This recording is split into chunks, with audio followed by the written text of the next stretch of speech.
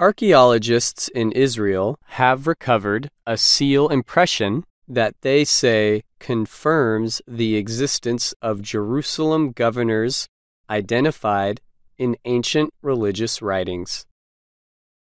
The researchers say the impression was discovered in an archaeological project in the Western Wall Plaza of Jerusalem. The small clay object has a message written in the ancient Hebrew language.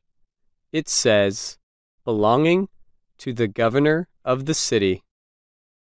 The archaeologists say the impression could have been placed on shipments from the city leader to another leader or important person. For historians, the discovery from the First Temple period of Jerusalem is evidence that the city had a governor at least 2,700 years ago. A Jerusalem governor is identified 2 times in the Bible, the holy book of Judaism and Christianity. Until now, there has never been any historical evidence of such a position. Shlomit Wexler-Bedolla is with Israel's Antiquity Authority. She says this is the first time that researchers have found evidence of the governor in an archaeological dig around a structure from 2,700 years ago. The seal impression shows 2 men facing each other and wearing striped clothing. They are holding a round object between them, which might be the moon. Wexler-Bedolla says the meaning of the image is unclear. Archaeologists know that the moon was considered an object of worship in neighboring cultures.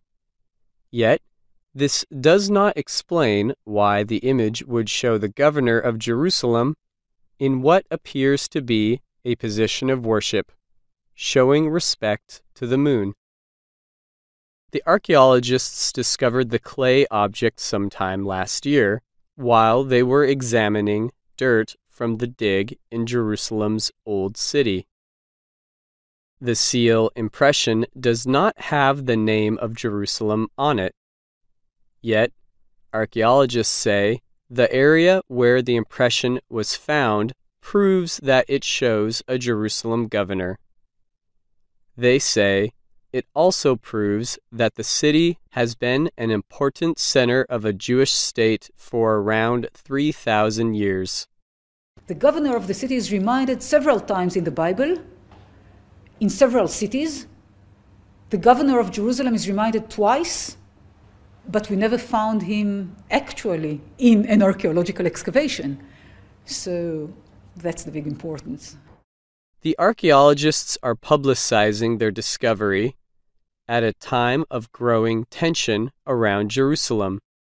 Recently, United States President Donald Trump recognized the city as Israel's capital. The official standing of Jerusalem is a sensitive issue in the conflict between Israelis and Palestinians. The Palestinians want the eastern part of the city as the capital of their future state.